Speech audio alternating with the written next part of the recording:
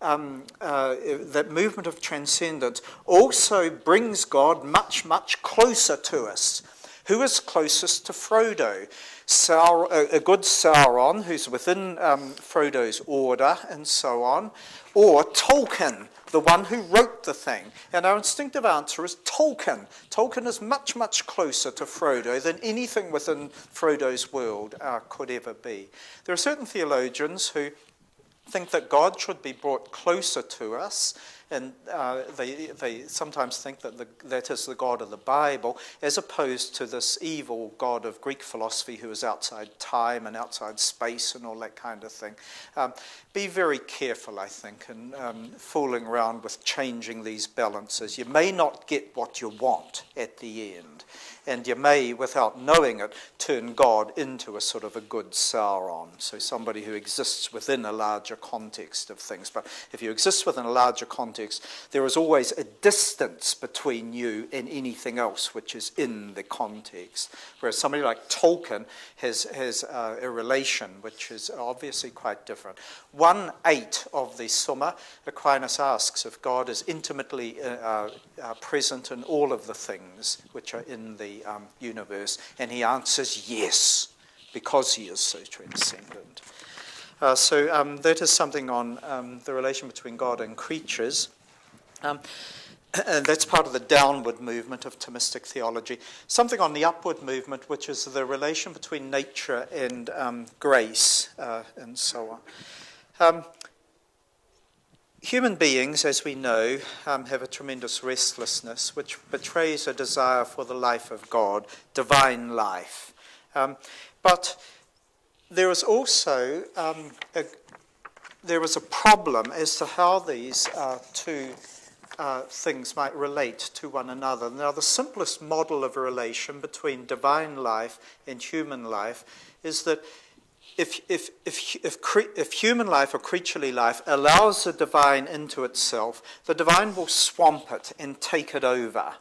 And it will not really be there as itself anymore. And this is probably one of the great fears that we have in thinking of religion and the commitments involved in religion, that if I say yes to this and give myself over, then I will not really be there anymore as me. I will not have a life of my own. Where I used to be will simply be a locus for good works and pious thoughts or something like that, and it won't really be me anymore. And that's one of the great fears that we have. There's a little image of this out of the pagan Greek world, is the image of the oracle of Delphi in Greece. So this was an oracle. People would come along to it with a question. They'd ask their question, and then the priestess would go to a certain place in the cave, and she would go into a trance. So she would come sort of out of herself, so she was not really there as herself anymore. She would be in the trance, and then she would emit a series of sounds. They were described by one observer as sort of short dog-like barks, sounds which were unintelligible and so on.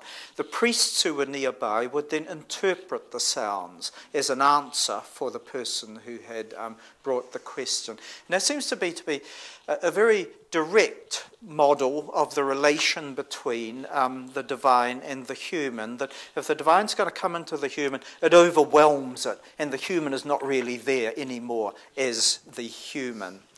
Now, Aquinas, if we think it that way, then we seem forced to one of two bad choices.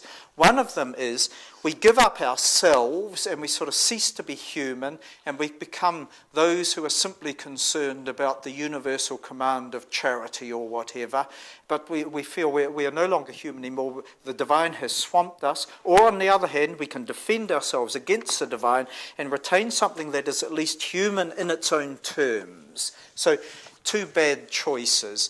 And philosophy around 1900 was coming in some quarters to the view that if we were going to be really human, we had to hold off the divine. The philosopher Nietzsche is associated with that kind of thought. At least hold off the divine in any sense in which it's traditionally been thought. Now, Aquinas gives one of the best accounts in Western history of why the human being is not forced to one of these two bad choices. that in fact the two can be thought together, and there is a way that you can integrate both of them into a good life. So Aquinas, as we know, believes that grace does not destroy nature but brings it to perfection. Now, that is easy to say, but is very, very hard to think, because grace comes to us from outside, sort of like an alien. Now, if it's going to take us over, why aren't we just being taken over by a hostile foreign force that will be there and we will no longer be there?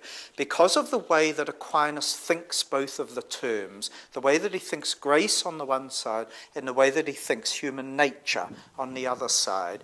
And so, especially the way that he thinks human nature, and is very delicately balanced. And so he can show how something can come to us from outside, but it does not come to us as an alien or a foreigner, and that being taken over by it, we actually become more ourselves and discover ourselves more. We discover the things that we really wanted, and we sort of get to the bottom of what we were in the first place, which, while we were simply existing as nature, especially in the fallen world, was impossible for us to do.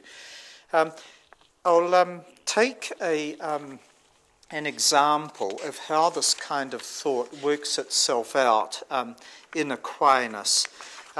This is from the place in the Summa Theologiae. It's 1.2.19 and Article 10.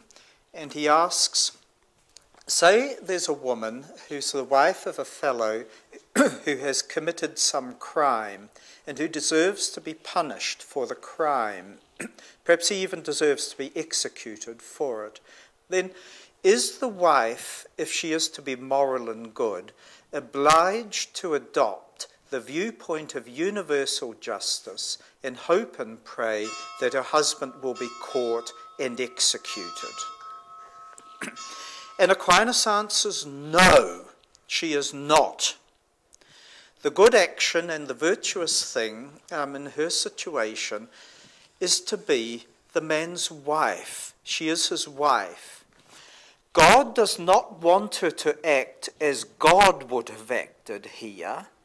God wants her to act as a wife should act here. So God, in making this limited perspective on the world, which is being the husband or somebody, or the wife of somebody, even though that is limited and it is less than the divine, the whole idea of the creation is to affirm that as a good thing, and that is where one's salvation will be worked out. So while other thinkers would have said, in order to be good and moral, she must leave the viewpoint of a wife and move towards the viewpoint of a universal justice, Aquinas thought, no, that offends against God's affirmation of his creation, and so on. To make the example perhaps just a little easier, imagine there's a person who's been condemned for a crime that they really committed, and so on, etc., etc. How should you act towards them if you were their friend? Now, there's probably various cases, but I think Aquinas might suggest, okay, you wake up and you find you are this person's friend. That is where providence has put you, and that is where you will work out your salvation, being their friend. You are perhaps the person who goes to court with them, and so on, all that kind of thing. That is your role. It's not the role of everybody on earth. The judge has a different role, and more to do with representing the viewpoint of universal justice and so on. Now in order to think that, and to think it straight, is very hard. You've got to think a lot of other things around it very carefully. Aquinas did that superbly well with his account of nature on the one side and grace on the other, so that you can hold the things in balance, and the one does not destroy the other but completes the other and elevates it and raises it and so on. That's Aquinas in 15 minutes.